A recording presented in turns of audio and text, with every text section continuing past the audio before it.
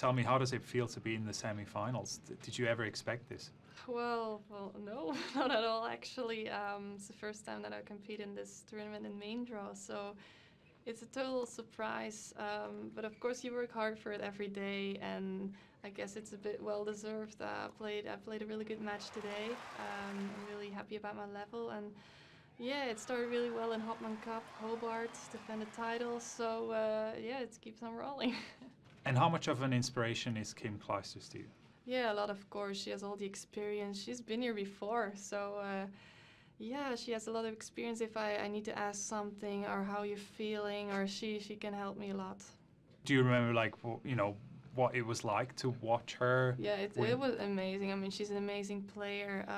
She fights for every ball. I mean, she gets a lot of balls back, and then that offense game is.